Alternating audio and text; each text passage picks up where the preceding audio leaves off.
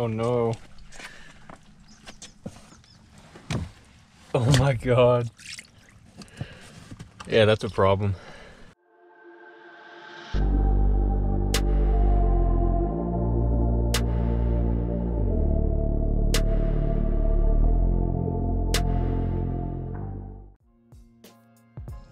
Welcome back to another episode of my life of fixing broken Nissans. It seems like that's all I do. As you saw from the first clip, that my roof drains are leaking very badly inside of the car. So it's the driver's side and the passenger side that we're gonna fix today. So essentially what is happening, there's a rail that runs across the side all the way around like a gutter, and it goes to a little hose and then runs down your A-pillar, goes to the firewall, through a hole of the firewall, and then the little plastic seal that's in there goes bad. If your Infiniti is not leaking yet from the sunroof, it will, trust me, it's coming. So I would watch this video anyways, so you know in the future. The normal way of repairing this is to get way down in the back with a pair of pliers and try to get that little plastic deal out, and it's really a pain. A lot of people have problems with that, so I'm gonna go a different route. Should be a lot easier, a lot more simple. Let's move some cars around and we'll get started.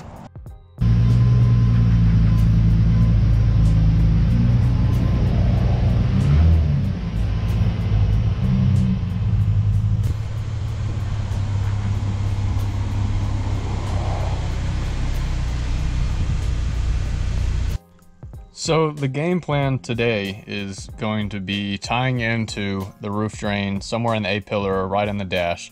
So cutting the existing roof drain, putting in a barb, and then running it completely separately. We're gonna basically create a new drain. It's a lot more simple than you would think, and it's definitely a lot more simple than replacing the existing roof drain seals at the firewall. You either have to remove your dash completely or have some 3-foot long needle nose pliers or something to get. It's just, everyone complains about it, nobody fixes them. So hopefully this is a way out that's going to work. There's supposed to be a drain for your AC on the floorboard over here, or we'll end up drilling our new holes, whatever the case is, but we're gonna make a new roof drain system and I'll take you guys along with me. So if you guys are having the same problem, you can do the same thing. Everything you need for this project should cost you less than $50. I bought 20 feet of 3/8 vacuum hose, or really any 3/8 hose will work, and some brass barbs and tees and just various little fittings. To start this, I'm going to pull the weather stripping out on both sides. You just grab it, rip it down, and it should be good to go. Remove the A-pillar by grabbing on the side and pulling. Once you get your A-pillar pulled out slightly, if you look in here, there's a small green tab. You can either turn the tab sideways and pull it out, but I usually just get a pry tool and pull it out of the A-pillar framing itself. There we go. And then from there, you should just be able to grab it and slide it out.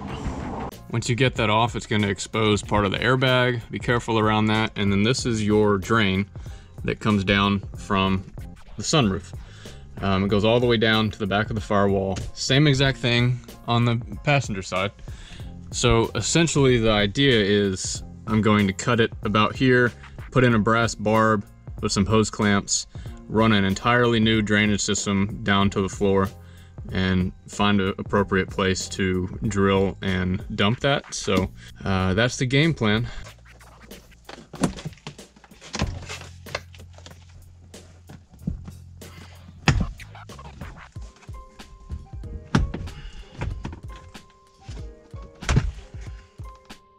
I pulled this trim that goes across the bottom. You just grab on the bottom, pull up, it comes right up, in order to pull the carpet to get a better idea of what is underneath it. And when you rip it back, sure enough, this is the drain for the AC system. Okay, I peeled this carpet back a little bit further, and the drain goes up into the AC system here. I went ahead and cut the hose here. I feel like this is a good point to tie into. I'll just cap this off, tie it up, throw it in the dash, whatever. I have some of these T-tops laying around. This one is a 3/8, so I have confirmed that this hose is in fact a 3/8. I have 20 feet of 3/8 line, so that should work. So yeah, 3/8 barbs, 3/8 line. I grabbed 20 feet, which is probably too much, but 10-15 will probably be plenty. I think I'm gonna take some of this hose and fish it down the same way this is going and see where it ends up.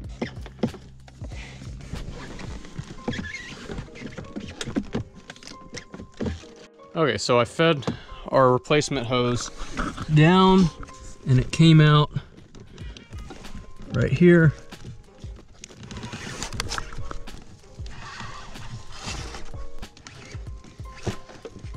There we go. So that's where I'm going to tie into this at. We're going to do the same thing on the other side, and then we have to find out a way to get it over the top of the center console. All right, I did the same thing on this side. Ran the hose down the A-pillar behind the dash. Comes down and goes, so if you see the vent on your transmission tunnel, directly behind that, there's a gap and it goes all the way to the other side. So that's what I did. I'm gonna have this to where there's no slack, and it's gonna be important that your run from up here all the way to where it's gonna go to the AC drain is a pretty much constant downhill slope. You don't want it to be going up in some places, otherwise it's not gonna work that great. So we're on the passenger side now. This is where it comes out.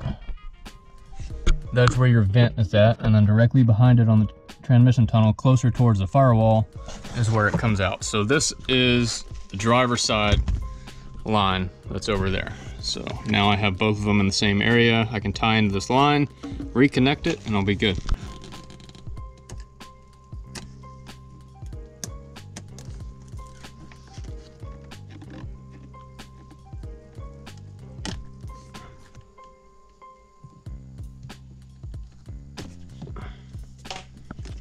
All right, we got our brass barb.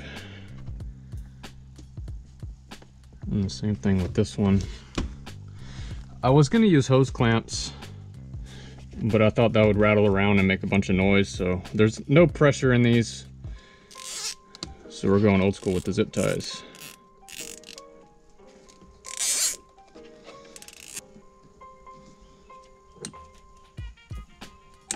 And I'm gonna get this guy.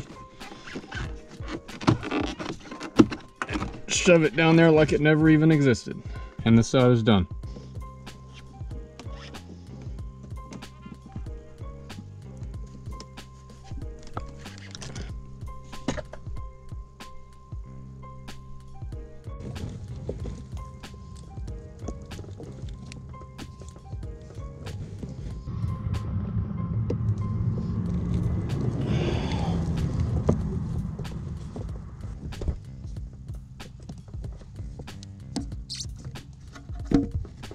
Okay, so this is the one that goes up to the passenger side.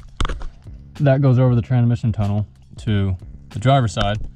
I have them tee together, and then I'm gonna have it tee into the condensate drain for the AC.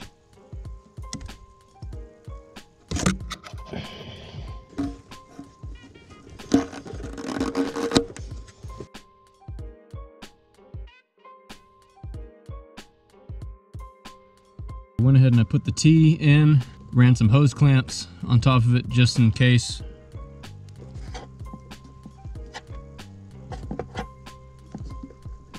That's it, and now we have new roof drains. This is the gutter I was talking about. It's down in here, it runs along the entire side.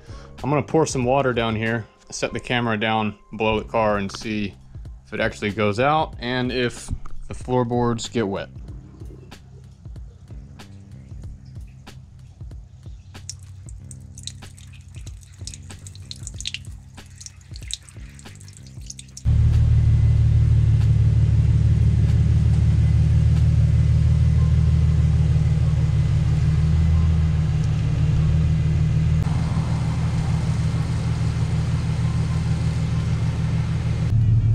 Leaks, it's good to go. I'm gonna put everything back together same way I took it apart, just in reverse, and we'll be done.